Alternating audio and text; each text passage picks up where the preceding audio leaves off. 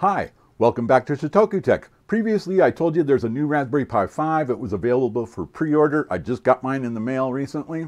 And we talked about getting the new Raspberry Pi imager so that you could get the new Raspberry Pi OS called Bookworm. Let's take a closer look at the Raspberry Pi 5. They're recommending these accessories, either a case with the fan or active cooler with heat sinks and a fan there.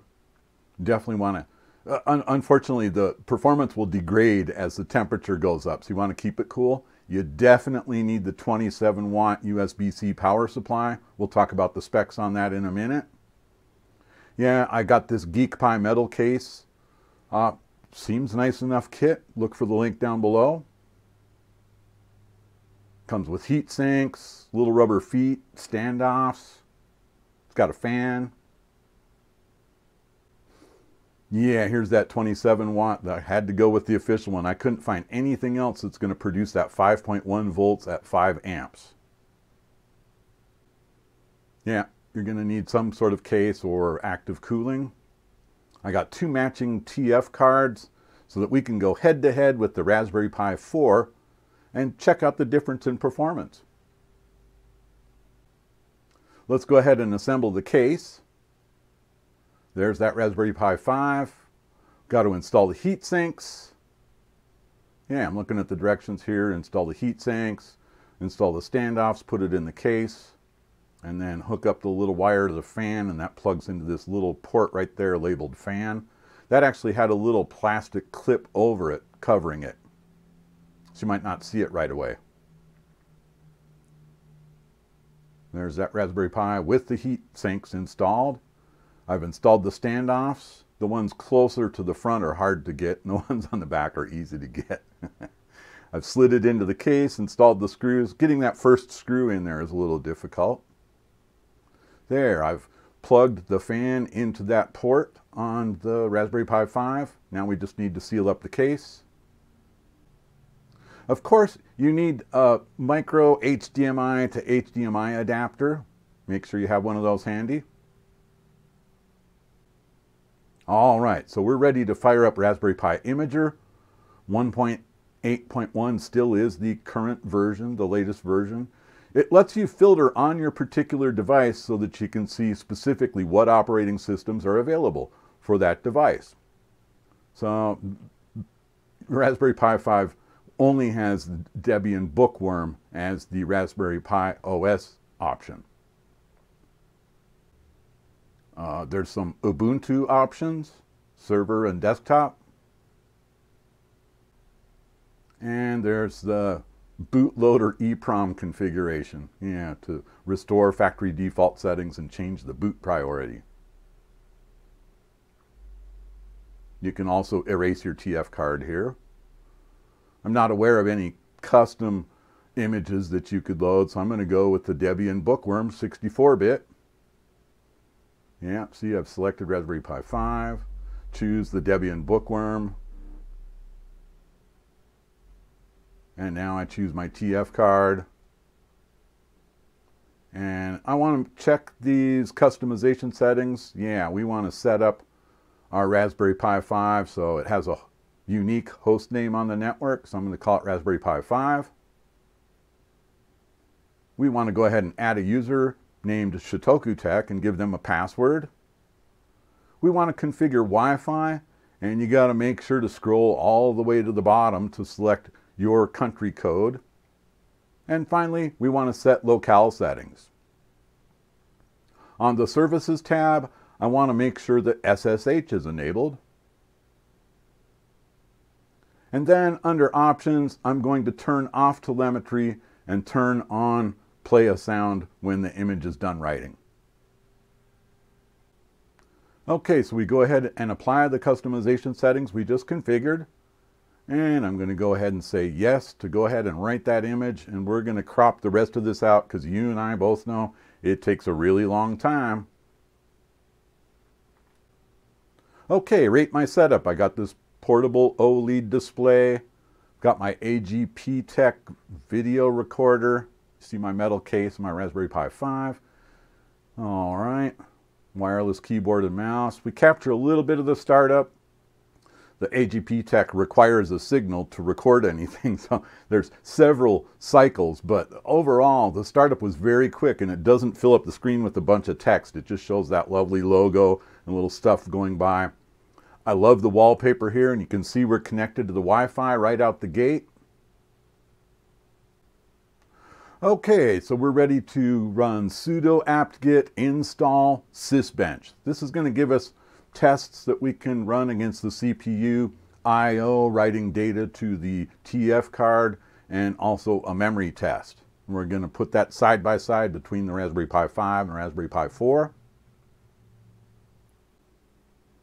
Okay, here's the CPU test. I'm going to copy that and paste it in here. Hit enter. And off we go. This one goes by pretty quick. We'll go ahead and wait it out. There we go. I'm not going to comment much here on the results that you're seeing. I'm going to run the other tests, and we'll have some charts at the end of the video to compare the two. Okay, this is the I/O output of your Raspberry Pi. Basically, it's writing 2 gigabytes of data to the TF card, 128 16 meg files. Fortunately, it cleans them all up afterwards. We're going to go ahead and crop this out. There, the test's finished. Again, I'm not going to comment on the results here. Took 100.54 seconds to write that, and that was 20.37 megabits per second. Here's the memory test. I'm going to open another terminal. Go ahead and paste that, hit enter. This one goes really fast. That was a half a second to write 2 gigs to the memory there. Let's arrange these all side by side so we can take a look. Again, I'm not going to comment in detail here that much. We'll wait until we get the results of Raspberry Pi 4 and put them side by side in Excel with some little graphs and stuff. Okay, like I said, we had matching TF cards, so the performance should be the same between the two. And we're going to go ahead and fire up that Raspberry Pi 4. Both of them were 4 gig units. You can see I've selected Raspberry Pi 4 as the device and imager. I want to go ahead, I'm just going to check the settings real quick. Yeah, all the settings that I had in there from before are still there. And we want to name this host name Raspberry Pi 4. Everything else is in place. SSH is enabled. And the options I selected are still there. We apply that. We'll go ahead and write that image to the TF card, and we'll crop this out. Okay, so I've already booted the Raspberry Pi 4. No sense showing that. We're running the CPU test. Here's our first terminal. Copy, paste, hit enter. Seems like it's taking a little longer. Oh, no, that's right. That's the same. Both of the tests are 10 seconds. It's how many events per second. Let's fire up another terminal, get that I/O test going. Writing the 2 gigabytes of files. And of course, we're going to crop this out. This did, to my memory, seem like it took a little longer. There's the results. Oh yeah, 15 megabits per second. So it's clearly 33% faster on the Raspberry Pi 5. Here's the memory test. Okay, that's done. Yeah, that was almost a whole second, so almost double the time of the Raspberry Pi 5. We'll get these side by side so you can take a look. Go ahead and pause and look at the details there. Okay, let's go check out the charts. Okay, so let's look at the performance difference between the Raspberry Pi 5 and the Raspberry Pi 4. You can see this is CPU, and it's basically total number of events is almost double between the Raspberry Pi 5 to Raspberry Pi 4. The total time is equal because it was a timed test. And then when we look at the latency, this is where an interesting story comes in here. You can see minimum and average latency are very low on the Raspberry Pi 5. Latency max is 294. But it doesn't nudge that 95th percentile. It looks like a calculation error. The 95th percentile is actually lower than the latency minimum.